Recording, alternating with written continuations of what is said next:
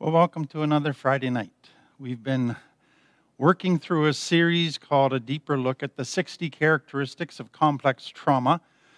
So we're taking each of the characteristics and doing a deep dive on really exploring them and understanding them and looking at healing and what that means for people with complex trauma. And today we come to impulsive. And it's again a very common thing that happens with people with complex trauma. And I want to help you understand why. I want you to think about kind of the results of being this way in your adult life and then how to change and become more healthy. So let's begin with the definition. Basically, it's acting before you think, or acting without thinking about long-term consequences. So you only think about the instant gratification you're going to get from this activity, and you don't think beyond that instant gratification.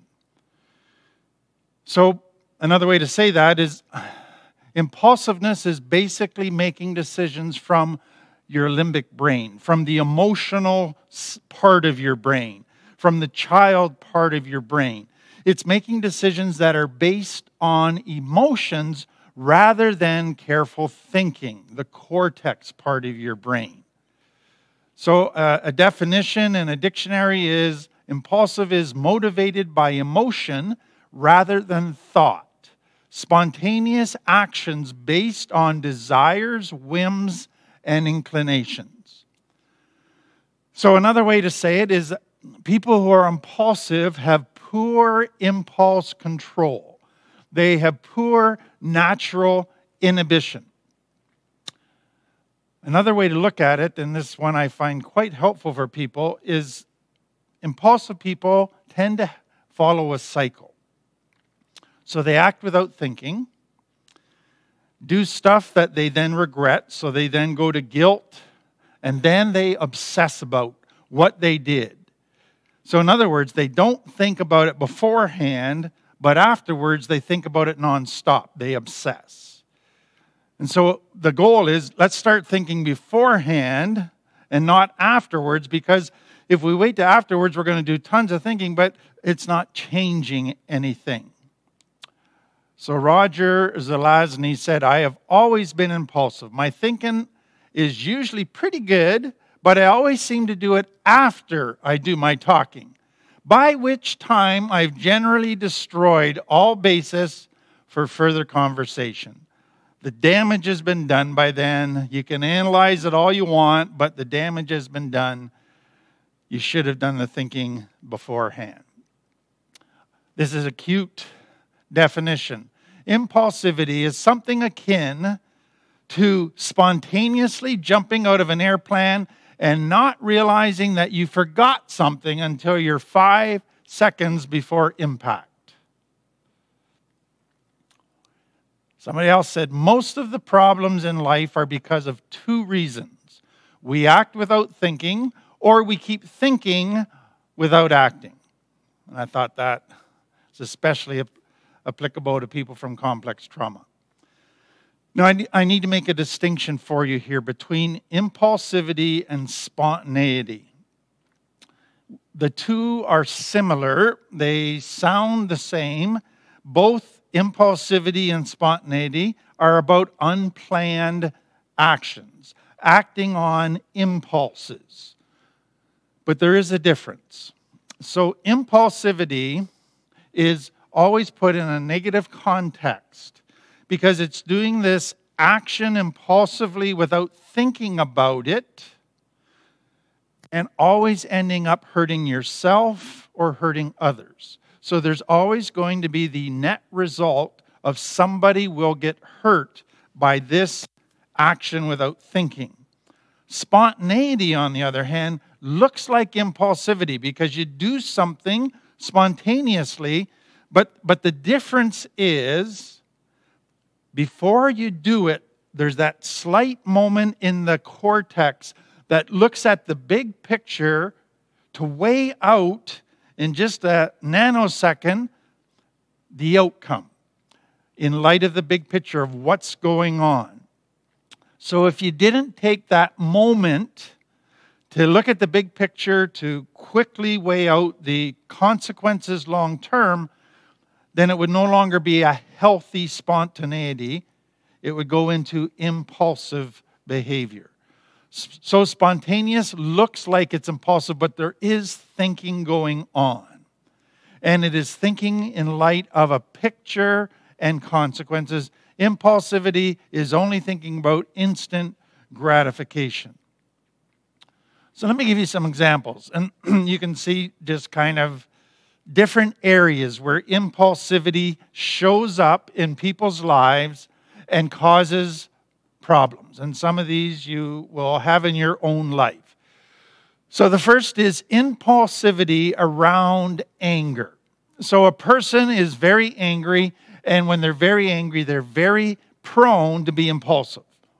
And it's not a good thing. So the first is physical violence. So they are angry, and all of a sudden now they're acting out in hitting something impulsively. They're not thinking, they're just acting, and they can do a lot of damage. Some goes further when they're angry. They then throw things and break things and hit things. They destroy property.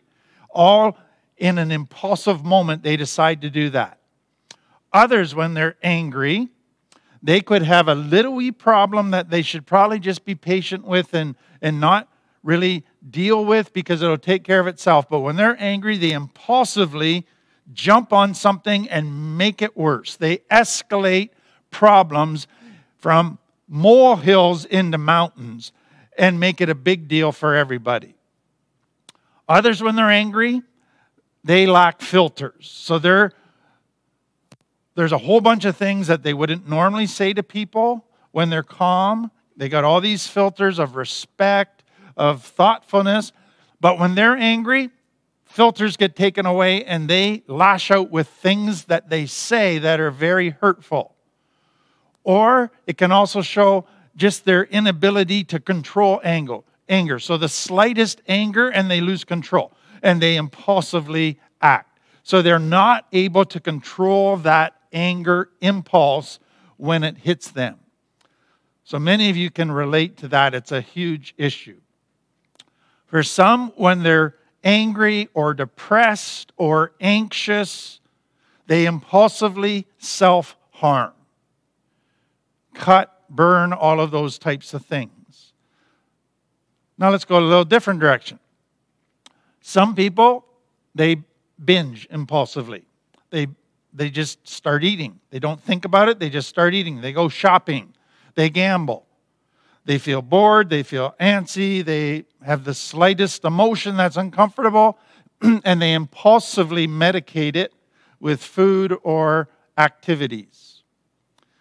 Others, you'll see impulsivity where they got a bunch of projects on the go, but they see a new project and they impulsively take on that project and drop a whole bunch of other projects. And then they start on that new project and then they see another thing and they impulsively jump to that thing and drop what they're doing.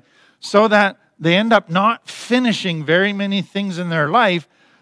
They keep quitting a whole bunch of things because a new, better opportunity came up or more exciting opportunity came up. Some people have impulsivity around sex. So they engage in sex without protection. They engage in sex in ways that they regret. And then some have impulsivity when it comes to sharing with others.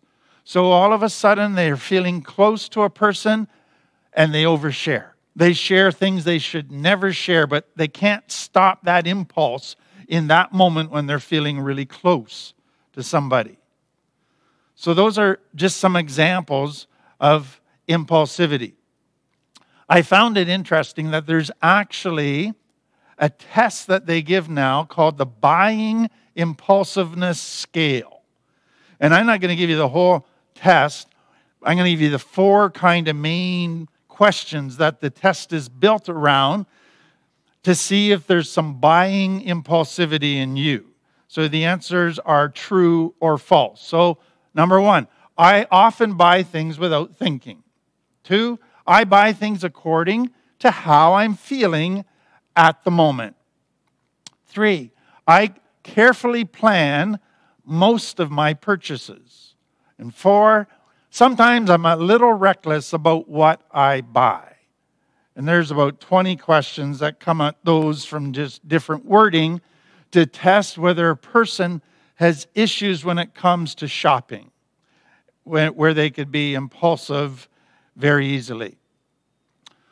So that leads to a very important question. Why are people impulsive? So I want to give you just the scientific part first, and then we'll go into the complex trauma part. So scientifically, impulse comes out of the limbic brain. Again, the child brain. So a child, when they see something they like, they just want it now. Instant gratification. They don't think long term. And so the child brain is always impulsive. And if it's in a good mood, then they just want to tease others, bug others, whatever. They don't think because of their emotional state. They just want to act on it. So that's, you have to keep in mind, because we're going to come back to that. We're going to come back to the limbic brain part. But there's a second thing, is the design of the brain is the child brain. The limbic brain is this little emotion, impulse center, but then the cortex is built around it, and it's the manager. And it manages impulse. And so, if there's damage to the cortex, then people have impulse control issues. So somebody who's had a stroke often will lose inhibitions. They'll lose their ability to control their impulses. A child with fetal alcohol spectrum disorder can have damage to the cortex, which makes it very difficult for them to control impulses. Meth damages the cortex so that a person has great difficulty with impulse control. Now, with meth, some of the cortex can heal, but what I'm seeing and watching the meth that people are using today is that often there's some permanent damage in the cortex, which causes them to have ongoing issues around impulse control. When people are drinking or using drugs, that affects the cortex and inhibits impulse control, and so they're more likely to do silly things that they'll regret later, because in that moment, they're not able to control their impulses very well. Some mental health issues affect the ability to control impulse control. Bipolar disorder, for one, borderline personality disorder, when a person is triggered, is another one that greatly inhibits impulse control. It's important to understand chemically in the brain that whenever cortisol is released, so when you're angry, stressed, depressed, feeling overwhelmed, cortisol causes the cortex to shut down. Therefore, it inhibits impulse control. And the reason it does it is, the reason you have cortisol is when there's danger, fear, or you're angry. And so cortisol gives you energy to fight or flight. And it shuts down the cortex because it says, we don't have time to think right now. We are in survival mode. We need to act. And so anytime there's cortisol, it inhibits impulse control. And then I think beyond all of that, culturally, if you look at our culture today, we live in a world with tons of advertising, but now we can buy online. We can buy on our phone. We can buy and just say, oh, that looks good, push a button, and you've ordered it. And so it becomes very, very easy in our culture to buy impulsively. And our culture is actually set up to try and encourage people to do it. And so this whole impulsive shopping thing, I think, is only going to get worse and worse over the next years because of online buying. Now let me bring it to the complex trauma component. Why is it that people from complex trauma especially struggle with being impulsive? So let's go back to the limbic brain. When you're in complex trauma, you're in ongoing danger, which means you're in ongoing limbic mode.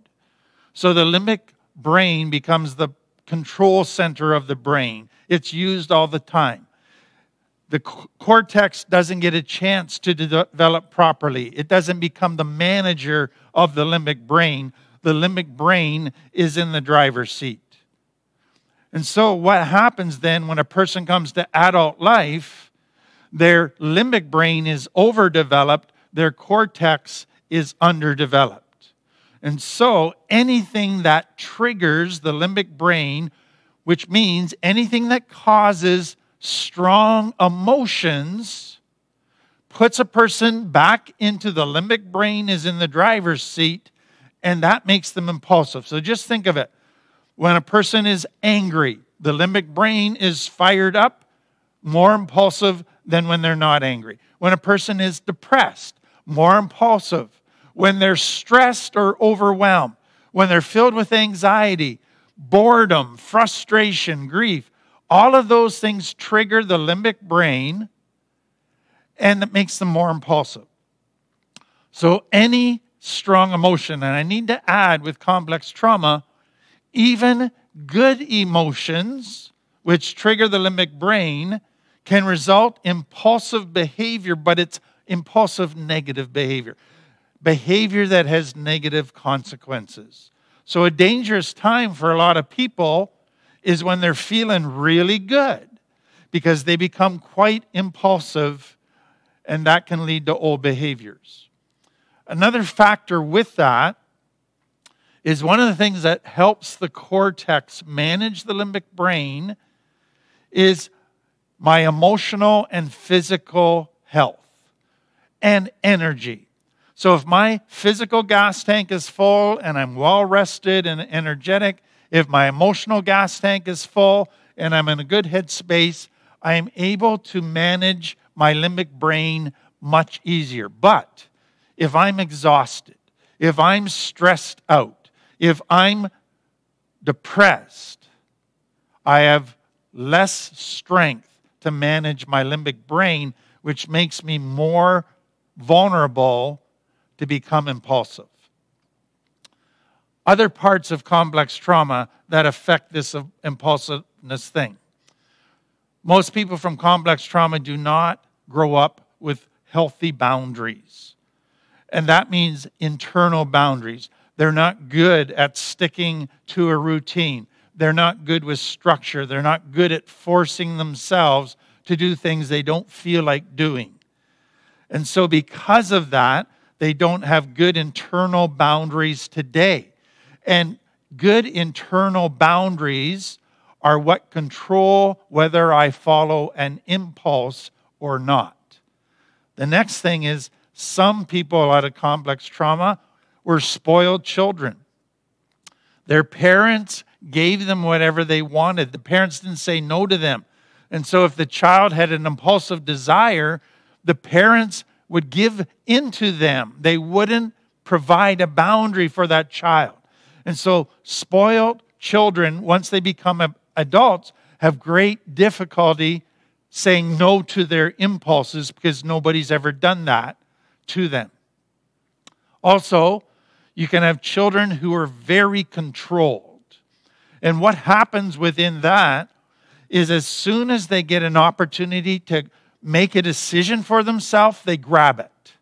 And they become impulsive when they get the slightest opening to do something that they want. So controlling parents can create impulsive children because the children are just trying to make the odd decision for themselves. And then children who are controlled and feel that life is very unfair for them and their needs aren't being met can rebel. And that rebellion can often show up in becoming impulsive. Just doing quickly what parents don't want me to do, just to rebel against the system. Next one is children from complex trauma have all of this unresolved emotional pain and anger. And it just is there all the time. And they can't get rid of it. So one of the things they look for is grab anything that will give pleasure. That will take the pain away for a little while. So they impulsively grab pleasure every opportunity they get to try to have some pleasant emotions in their life. Others are impulsive because they've become addicted to chaos. And so they do impulsive things because it creates chaos. Now, I need to add that this can happen at a subconscious level.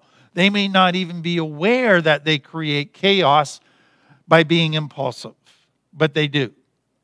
And then some are drawn, in their addiction to chaos, they're drawn to risky behaviors because that gets the adrenaline running and that makes them feel alive. And so they may impulsively choose to do risky things, driving and other activities. And again, it can be a very subconscious thing. Now, let me just end with this part about complex trauma. Not everybody with complex trauma becomes impulsive. Many do. But some go to the other extreme and become hyper self-controlled. So they never have a hair out of place. They never do anything impulsively. They pride themselves on their self-control, their self-discipline.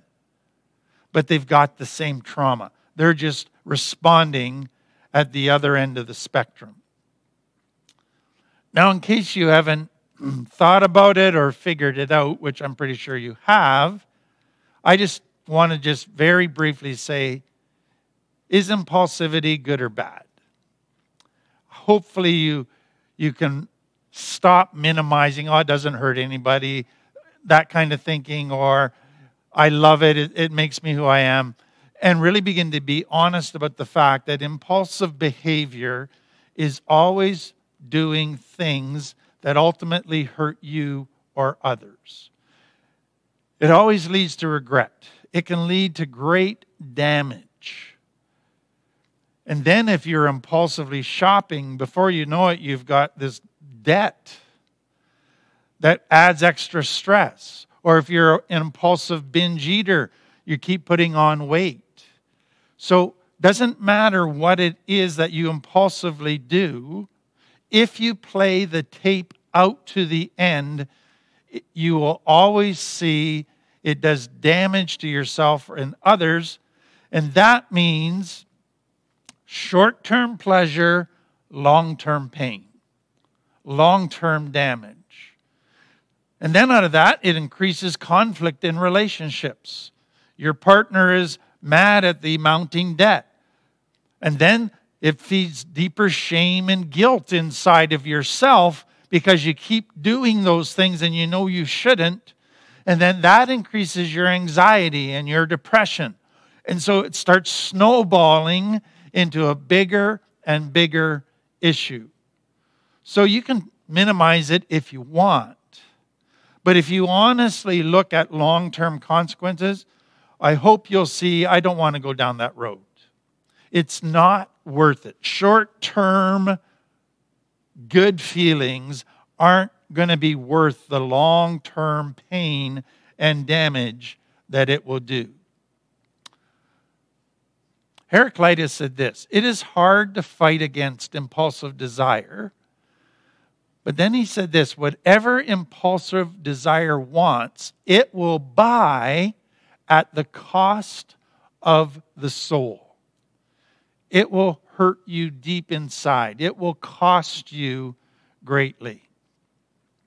So what's involved in healing? And I want to make this very practical.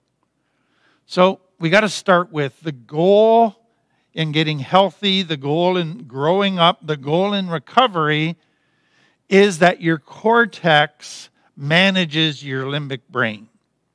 And so continue to work on strengthening your cortex.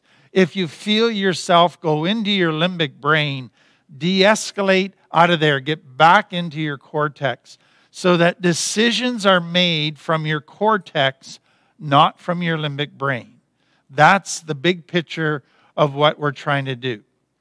Okay, so let's say that you impulsively eat or impulsively shop. Make yourself accountable to somebody. And I've had people that say, I'm not going to eat anything more today, and I want you to know about it, and I want you to ask me about it tomorrow, how I did.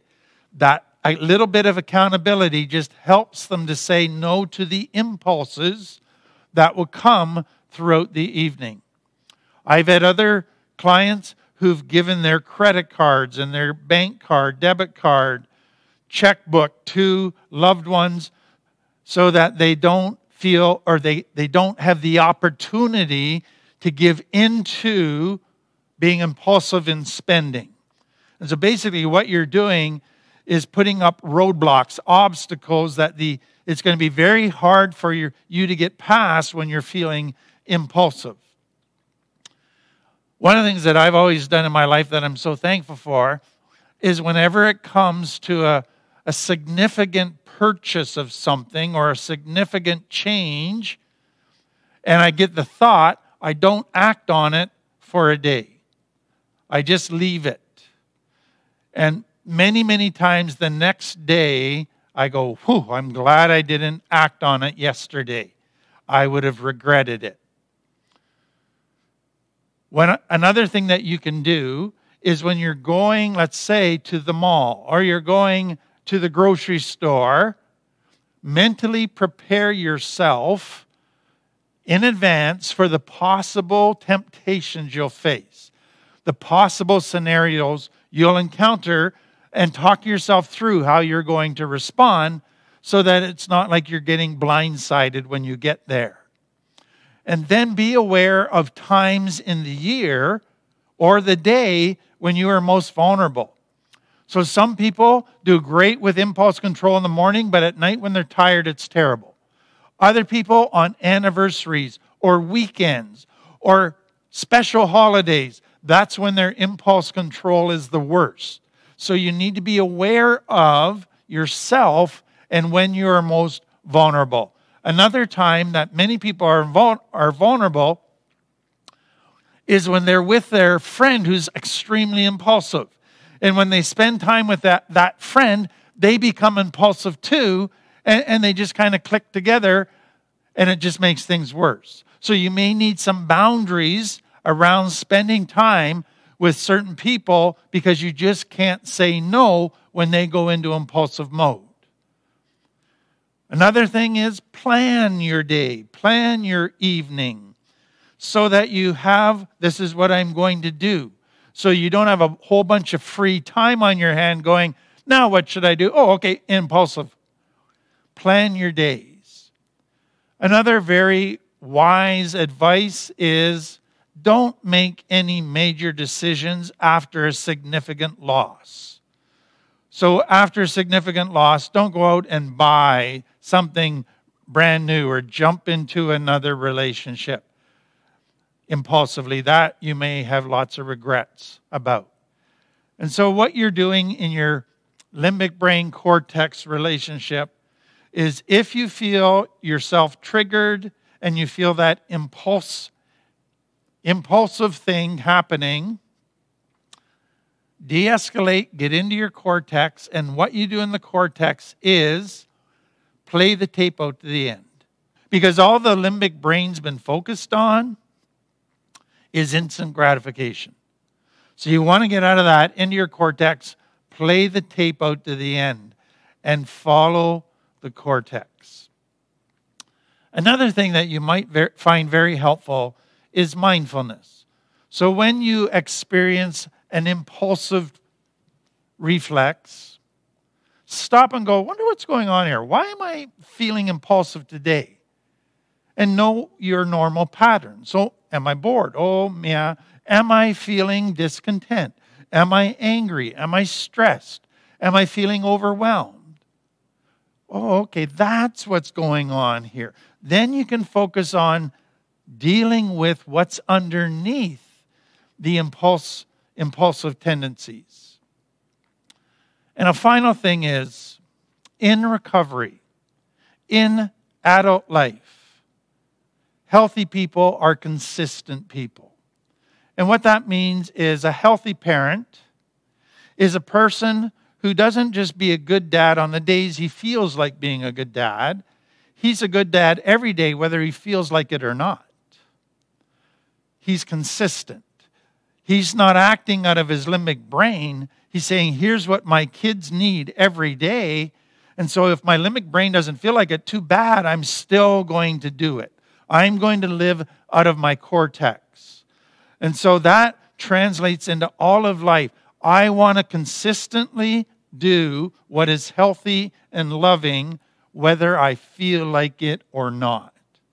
That becomes the way forward. Now let me just end with some quotes that I came across that I found very helpful when it comes to this whole thing of being impulsive.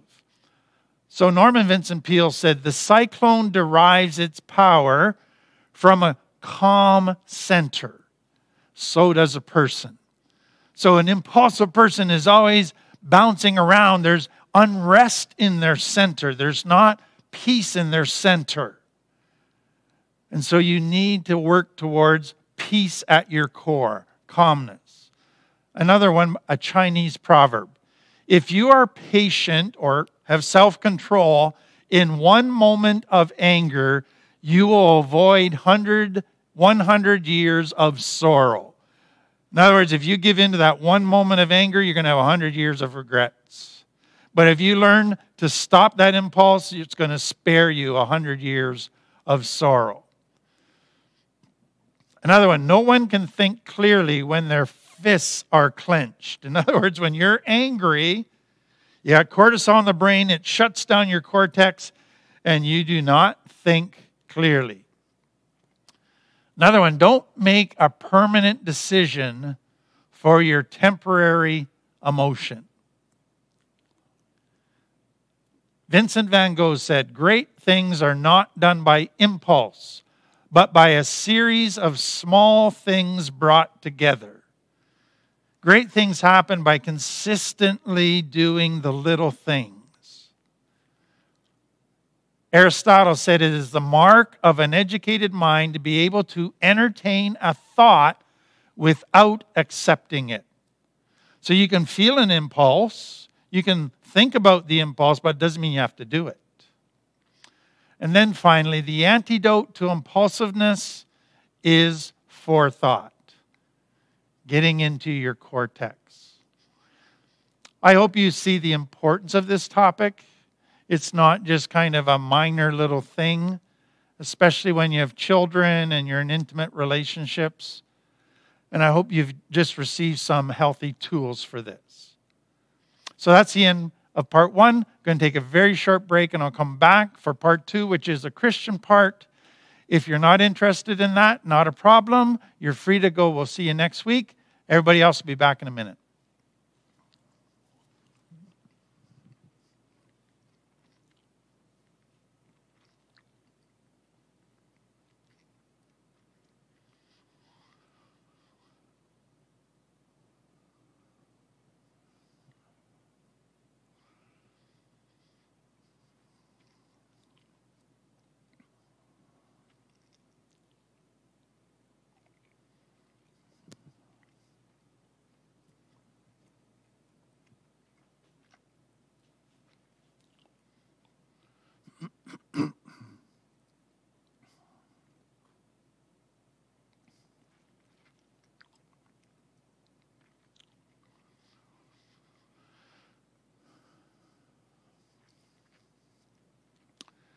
Well, welcome back. We're looking at the life of Peter, and today we come to Peter's main thing he's known for, and that's he was an impulsive guy. And it ties in with what we were just talking about. And so Peter, we repeatedly see doing these very impulsive things. And so this one that he does in the story today is probably his worst. And so let me set the stage again. We're looking at the time of Jesus just before he died. So he's had the Passover celebration with his disciples. Then they went to the Garden of Gethsemane where Jesus wanted to pray. And he's prayed, and now he's come back to the disciples, and they've been sleeping. It's really late. And then the following happens. After these sayings, Jesus crossed the Kidron Valley with his disciples, entered in to a grove of olive trees. So that's the Garden of Gethsemane. Then it says this, Judas the betrayer knew this place. So Judas hadn't gone with Jesus. He had taken off in the middle of the Passover feast to go and tell the religious leaders, I can take you to Jesus now. I know where he is, so you can arrest him. And so the leading priests and the Pharisees had given Judas a contingent of Roman soldiers and temple guards, so Jewish and Roman soldiers, so probably 600 to 1,000 people to accompany him into the Garden of Gethsemane. Now with blazing torches, lanterns, and weapons, they arrive at the olive grove. Jesus steps forward to meet them. And he says, ask, who are you looking for? They replied, Jesus the Nazarene. Jesus said, I am he. And as soon as he said that, they all drew back and fell to the ground. So you can see all these 1,000 people just falling backwards. So they all get back up, and Jesus says again, who are you looking for? And they say, Jesus the Nazarene. And he says, I told you that I am he. And since I'm the one you want, and you've spelled that out very clearly, let these other 11 men go. So Jesus is working to make very clear that they only want him, and they're not going to arrest his disciples, and he's going to let them go. That was his intent. But at that moment, Simon Peter drew a sword and slashed off the right ear of Malchus, the high priest's slave. Now I imagine he's swinging for his head, and the guy ducks and he gets his ear. What an impulsive thing. 1,000 probably soldiers there with weapons. Peter, with a group of Jesus and the 11 disciples, pulls out a sword and starts swinging it. What a disaster waiting to happen. But Jesus quickly jumps in and says to Peter, put your sword back in its sheath. Shall I not drink from the cup of suffering my Father has given me? What an amazing scene. Now you have to understand, again, at Passover, the city of Jerusalem swelled in size to 3 times its normal size. Rome was on pins and needles because this was the time when people would revolt. There would be all kinds of riots. And so the soldiers are just ready at the slightest thing to jump in and stop it before it blows up. And so what could have very easily happened in this experience where Peter impulsively swings his sword is all these soldiers could have just jumped. And they could have killed Jesus and all of the disciples. And that would have totally messed up God's plan. Because Jesus was to die the next day, not the day before. And that would have just thrown everything off. It would have been a bloodbath. You can just imagine how this could have gone wrong so easily. And so Peter's one impulsive act. And so I asked myself, what is going on here? Why does Peter do that? Where's his brain at that he would start swinging his sword when they're clearly a very small minority? They don't have a chance of winning. What is he thinking? Well, we can't be sure because we're not told. But I can think of kind of 3 possibilities. So the first thing is, Jesus asked this group of people, who are you looking for? they say Jesus of Nazareth, and he says, I am. Now, I am is the Jewish word Yahweh for God. And so what many think is that Jesus is saying, I am. He says, Yahweh, I'm God. And the power of his word knocks over 1,000 strong soldiers. And so what Peter might have been thinking is, wow, Jesus can win this battle against all these soldiers with a word. That's how powerful he is. We don't have a stand a chance of losing, so out comes my sword and I'm going to join Jesus and help out. That could be what he is thinking. Or Jesus has just said, Peter, you're going to deny me. And Peter has vowed he never would, and that he loved Jesus more than anybody else, more than the other disciples. And so maybe he sees this as an opportunity to show his loyalty to Jesus.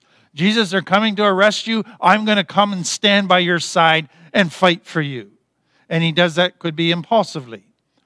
Or maybe he sees Judas, the one who was a follower of Jesus, a friend for over 3 years, and he sees him come and betray Jesus to the authorities to have him killed. And maybe this surge of anger at Judas, at what was going on, took over and he impulsively acts. We don't know. But it happened. And I want you to see what Jesus' response was. Jesus quickly tells Peter to put away. He takes charge of the situation. Put your sword away. He reaches down and grabs the ear and puts it back on Malchus and heals it. So it's like major, quick damage control. But two things are going to be happening with that. Number one, Jesus is taking this very negative situation and turning it into a positive. Because what the Roman authorities and Jew authorities would love is if Jesus comes out fighting. Because now they can say, see, he was trying to overthrow Israel. But what he does is he shows by stopping Peter, by healing the ear, that he's not planning a revolt. That's not what he's about. He's not in this in a political way, so they have nothing to fear. He is making in that act very clear who he is and what he's about. And it's not something they need to be afraid of. He is putting his character on display. He is about loving people, not about trying to overthrow people. So he takes this, what could have been a disaster, and turns it into an opportunity to make who he was and what he was about even clearer. But more than that, I like what he says to Peter. Yes, he gives a rebuke to Peter. He says, put your sword away. Those who live by the sword will die by the sword. What he is saying to Peter is, Peter, let's get out of your limbic brain into your cortex and think about what you just did. You just got your sword out ready to fight for me. Do you realize that people who live that way, impulsively lashing out in fights, end up being destroyed by that? Those who live by the sword end up dying by the sword. So let's, Peter, get in your cortex and play out that kind of behavior to the end. Do you see what Jesus just did with Peter? He doesn't go into this long tirade of shaming him. He teaches him. He helps him get into his cortex and play the tape to the end. And I'm so glad that Jesus is that way. Because there are times when we do stuff impulsively and we tend to think that God's going to be up there wanting to beat us up and punish us and shame us. And God is really saying, let's figure out how to get you into your cortex before you act, not after you act. Let's figure out how to get you to play the tape out to the end before you do something, not afterwards when you actually experience those negative consequences. So God understands impulsive people. God loved impulsive people. God works to train and nurture and help impulsive people get past that into a strong, healthy cortex. And so again, Peter is such a human person that we can relate to. And I hope this just encourages you tonight. Let's pray. Father, thank you for Peter's example. That just helps us realize that we all struggle. We all are human with weaknesses. And for those that are struggling with impulsiveness, to just encourage them, help them to implement some of the practical tools so that they can grow in this area. Amen. Well, that's the end of our evening. Thank you so much again for being part of it with us. We'll see you next week.